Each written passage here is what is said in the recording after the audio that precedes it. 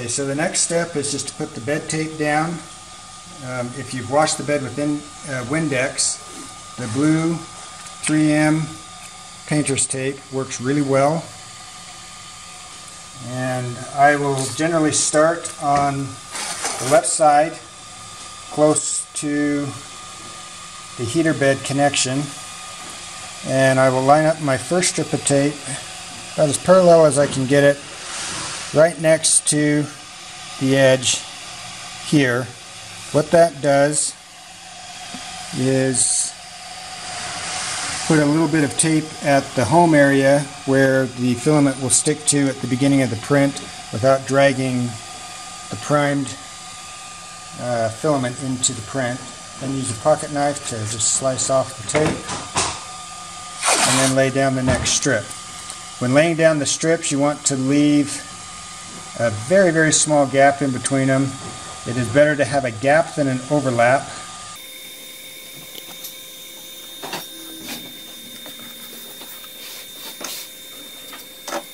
And they continue across the bed.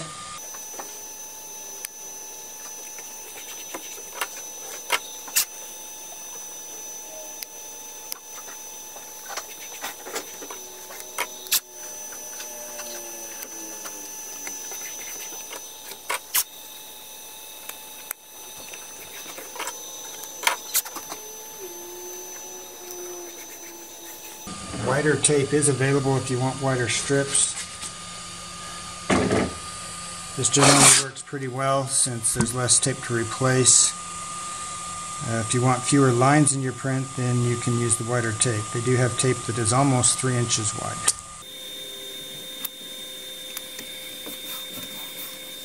Now on the last one, you are going to go over the bed leveling bolts.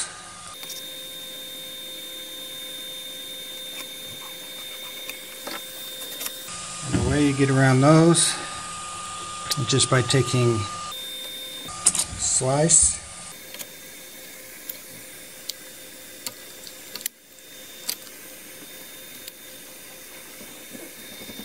You generally won't print that far over, but that's easier than trying to cut a straight line in the middle of the tape. And then slice off the overhang.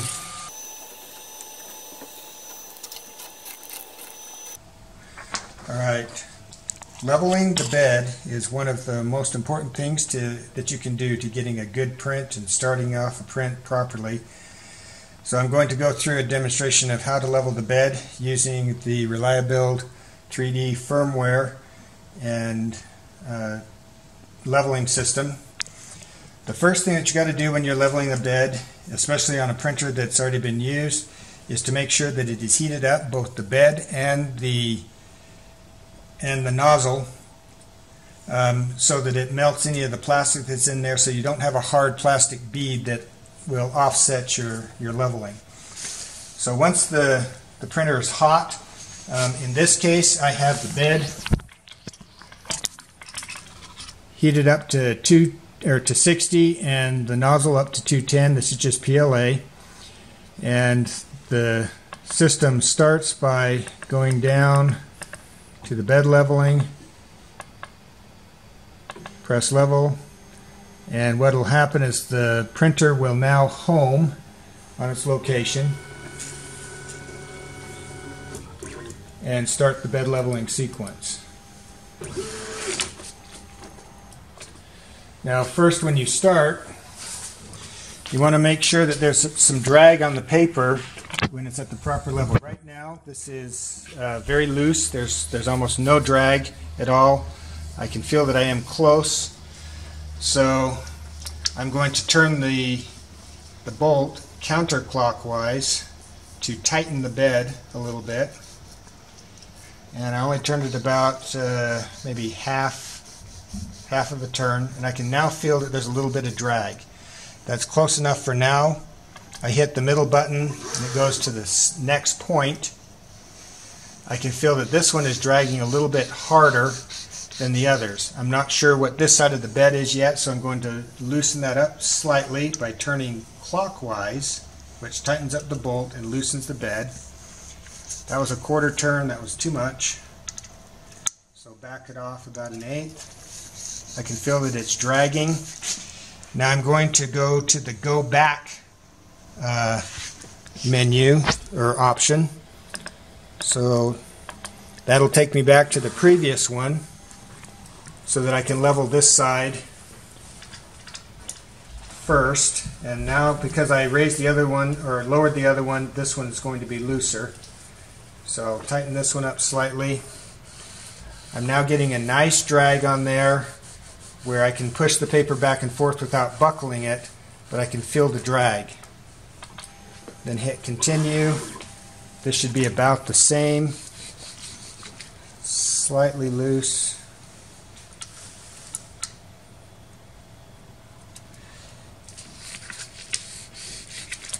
Now when I test the paper, I always take the Allen wrench out of the head of the bolt so that I'm not putting any pressure from my hands on there. I now have 2 points on this side that are about the same drag, and I'm now ready to move to the other side. I may have to only go around 2 or 3 times. Okay, that one's dragging slightly, so we'll just tighten that up just a little bit. So it's about the same as what's on the other side. There we go. Hit continue, which is the middle button. That's a little bit on the tight side.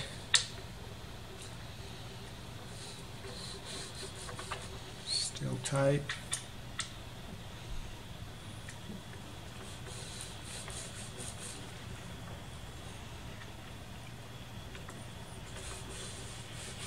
And then I will do the same thing on this side with the go back.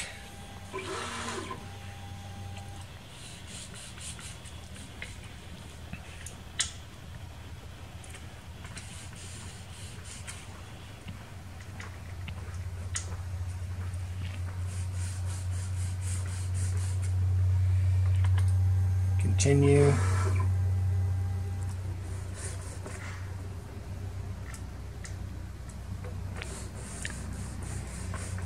Getting it just about even on that side, and then I will start the process over by hitting the middle button twice. My goal is to be able to go all the way around without having to touch any of the bolts, and I have the same drag on the paper at all 4 points. Now because I had lowered those, these sides will now be loose, but I know that both of these were balanced before. So if I turn both of them about a 1/16 or an 1/8 of a turn, I can now feel a constant drag on this side. Hit continue, and the other side should be about the same. It's a little bit too tight.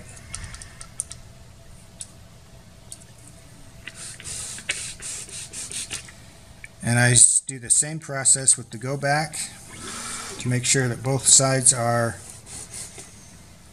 equal.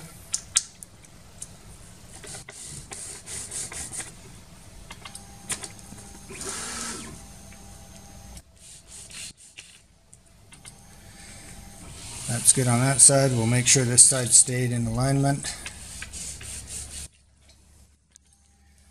A bit loose. So this one needs to be a little bit tighter.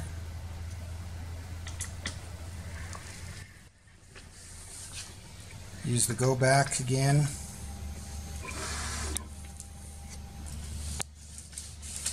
So that's a good amount of drag.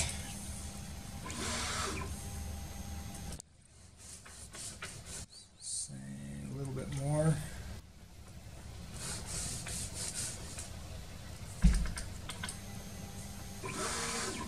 So this is the second time around.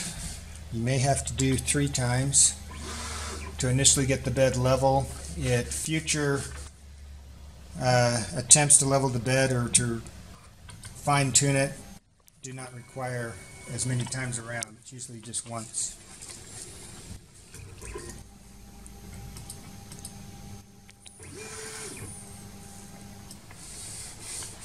Got a good amount of drag there.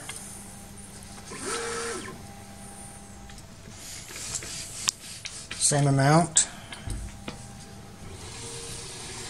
This side should not have changed, so I should be lined up.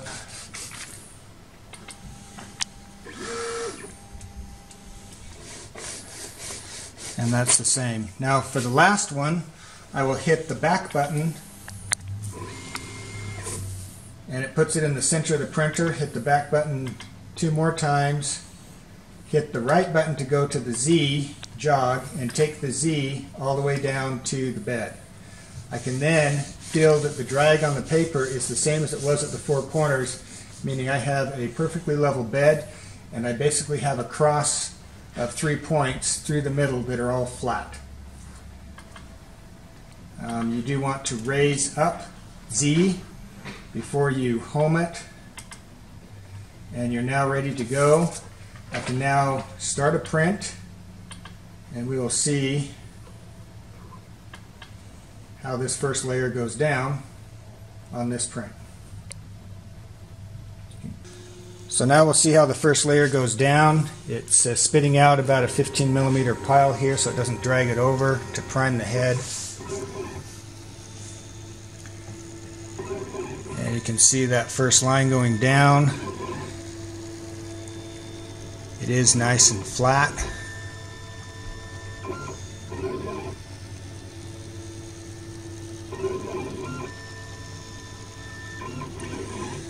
So I'm getting 2 lines there in my skirt. There's no gap between them and they are flat against the bed.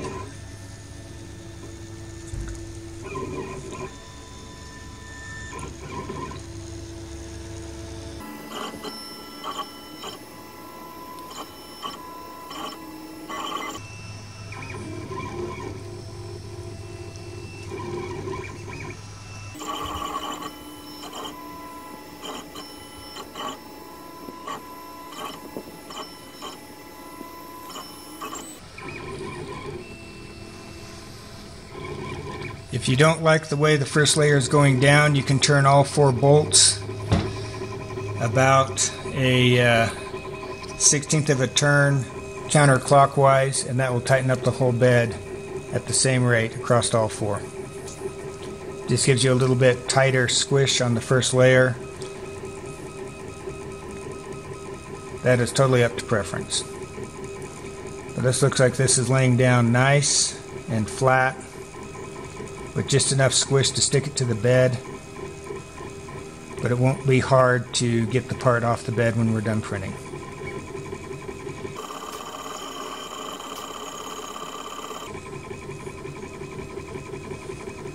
That's nice and flat.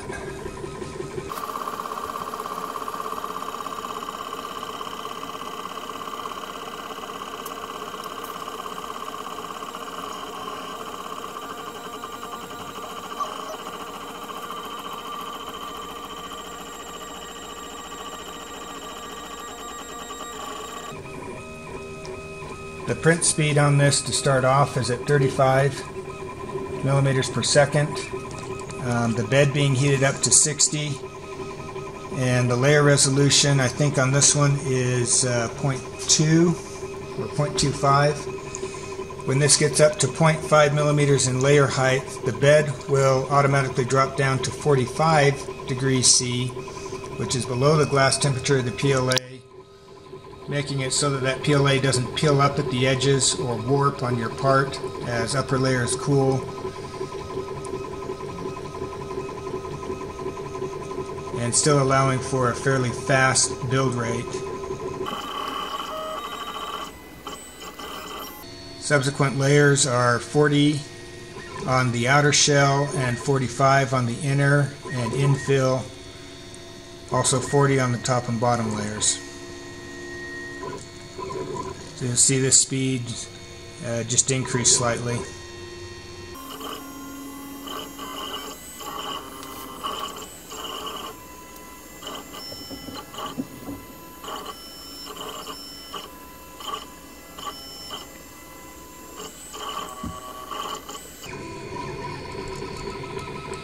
And we are off to a good print. Happy printing! can now see at this point that we are at 0.7 millimeters in height. We've passed the 0.5 setting, and the bed temperature has dropped down to 45. Setting, you can see that it's dropped from 60 down to 50. It's slowly approaching that 45. And the part cooling fan is now on 100% for cooling the plastic immediately as it comes out, which gives you really tight feature control, especially around circles and small features and bridging. This part doesn't have any bridging in it, but if you do have bridging, the cooling fan and the high efficiency duct allows you to bridge 15 millimeters with less than 0.1 millimeter of sag on the part.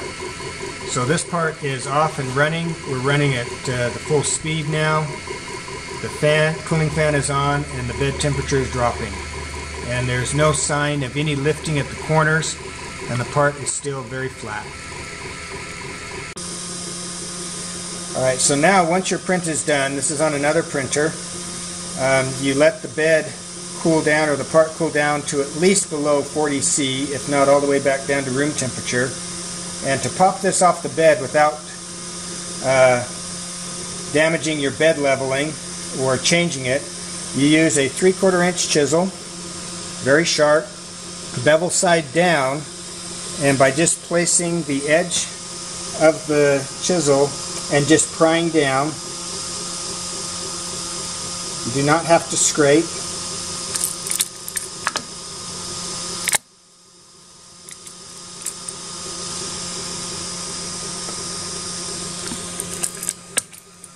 Part just pops off the bed with very little